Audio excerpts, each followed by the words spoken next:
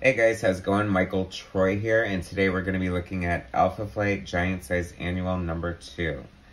Alright, this is from 1987. I can't believe that I even have this comic. It should not exist because I'm of the school of thought that Alpha Flight was basically canceled after John Byrne left with issue 28. However, I did stay on to torture myself, and sometimes, it pays off, sometimes it doesn't.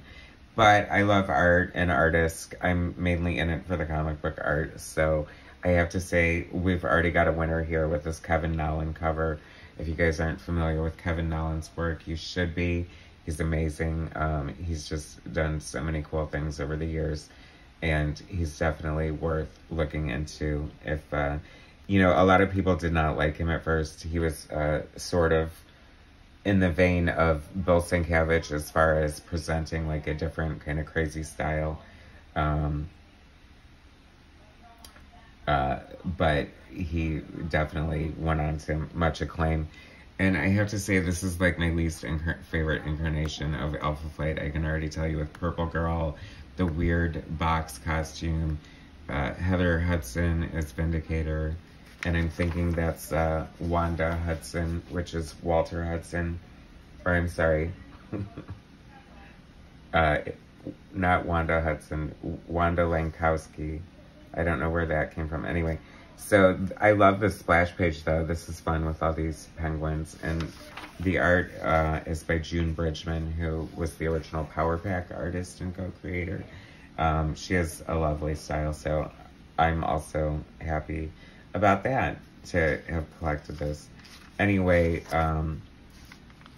Wanda Lankowski is Snowbird's body with Walter's mind in it, or some crazy crap. I just couldn't keep up after that. Okay, so June Brigman on layouts with Bob McCleod, or McCleod, on finishes. We know him from the New Mutants, and he's I love his art, and whenever he does finishes, it's always welcome to me. So I have to say, from an art point of view, I'm having fun with this. And it is kind of fun nostalgia just to see Alpha Flight. I love Alpha Flight. They totally deserve their own book, but only if it's written by me, because I'm the only one, I feel, at this point, who knows what to do with them. Because so many people have tried, and so many people have failed, and failed miserably. But I'm of the school of thought that Alpha Flight is like Marvel's hidden gem.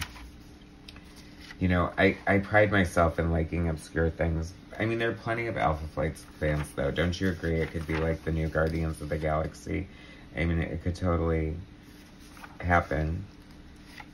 See, it's like, I have no idea what's even going on in this crazy story. But I'm digging the art. See, and here's an ad for subscriptions. Remember when you could mail away for a subscription? Although the screw over of it is sometimes they came in bad condition. But I don't think that would happen today. But I think that if they charged less and gave you discounts, then tons of people would subscribe to comics and have them mailed to your house. Why not? They're having Amazon and crap do it anyway, so.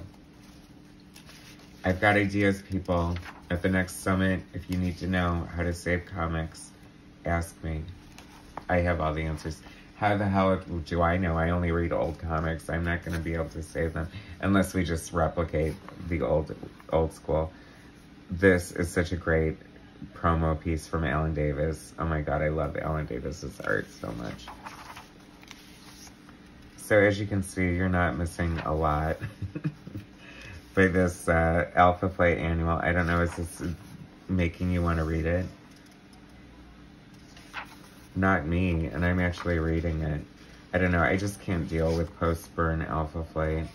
I mean, I collected the majority of it just because I'm a Capricorn. We're loyal. What can I say?